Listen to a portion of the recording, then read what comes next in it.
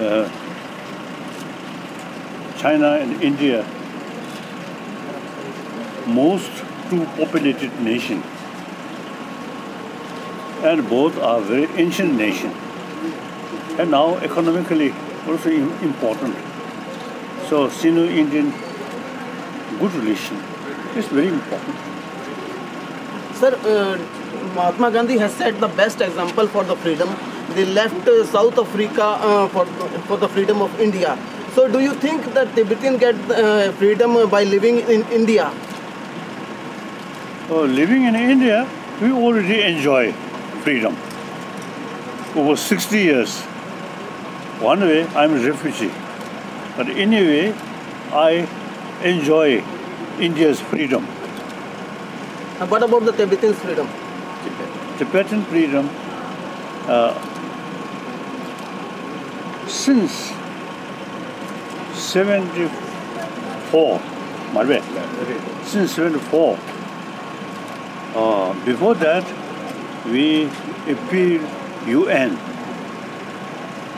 And at that time, Pandit Nehru advised me, United Nations cannot do much.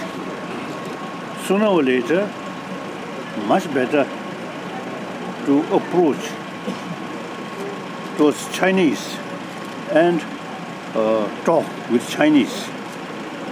So, according to that sort of his, I think, realistic advice, and 74, we decide not seeking independence.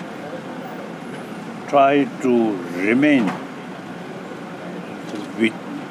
while we remain within the People's Republic of China, we should have sort of certain right for preservation of our own culture, our own faith. Now today, on this world, we Tibetan kept the ancient Nalanda thought.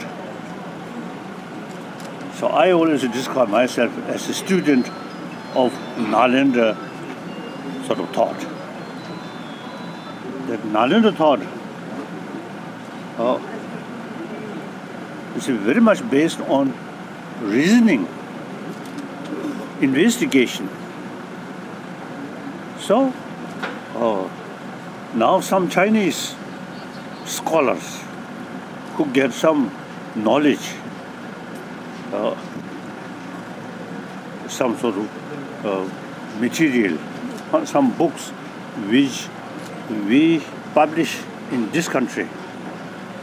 So some Chinese professors, you see, opportunities seeing these books, then they express Tibetan Buddhism is true Nalanda tradition, and that tradition is very scientific. So that